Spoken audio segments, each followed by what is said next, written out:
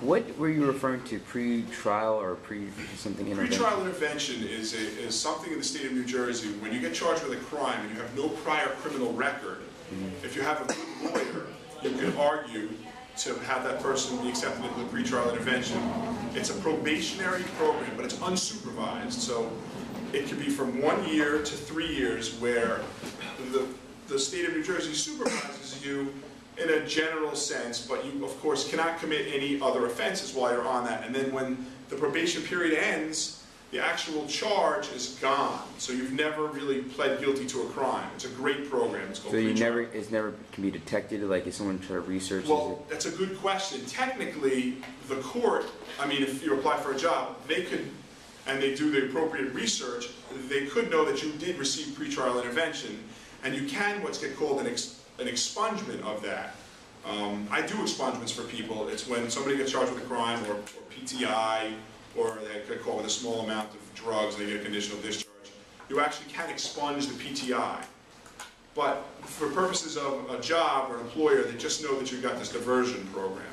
But I suggest that if you're going to be a lawyer or a doctor or get a license or be a school teacher, you should get the PTI expunged. And when you expunge, that means there's no trace of it, like you can't research it? That's a great question. Once you expunge your criminal record, it's gone.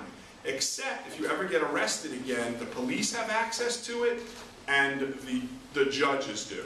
But otherwise, for employment purposes, it is gone. Okay. It's a great question for a freshman in college. I'm very impressed with that question.